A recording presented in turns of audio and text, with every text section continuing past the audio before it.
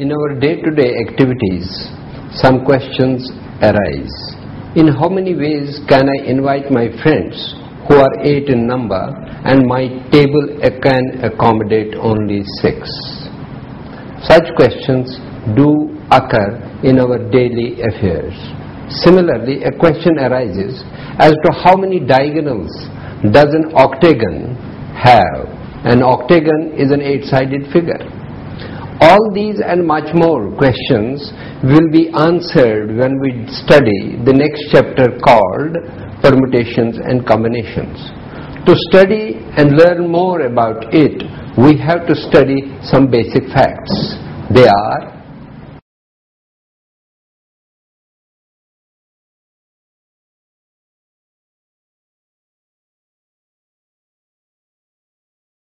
the first concept that we have to understand is what is factorial. Let n be any whole number, that is, either it is a 0 or it is any natural number. N factorial is defined as the product of 1, 2, 3, 4, dash up to n, where n is belong to natural numbers n. Thus, 1 factorial equal to 1, 2 factorial will be 1 into 2, that is 2. 3 factorial is equal to 1 into 2 into 3, that is 6, etc., etc. Factorial n is not defined for any negative numbers or any fractional number. Clearly, n factorial is equal to n into n minus 1 factorial, or n into n minus 1 into n minus 2 factorial, or n into n minus 1 into n minus 2 into n minus 3 factorial.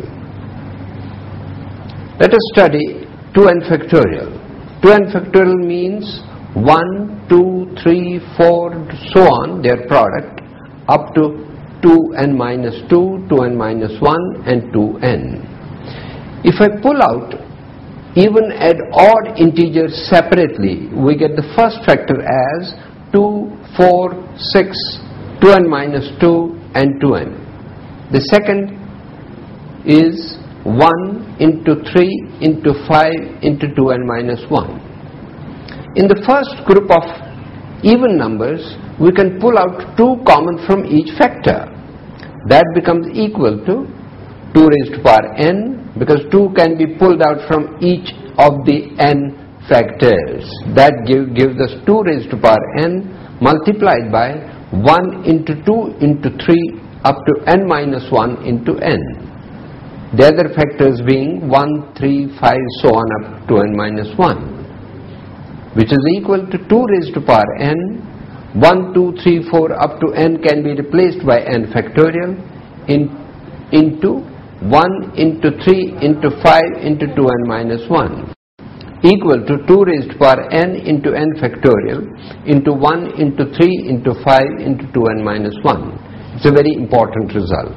Note that m plus n factorial is not equal to m factorial plus n factorial. Similarly, 2n factorial is not equal to 2 into n factorial, and m into n factorial is not equal to m factorial into n factorial. These are 3 important mistakes.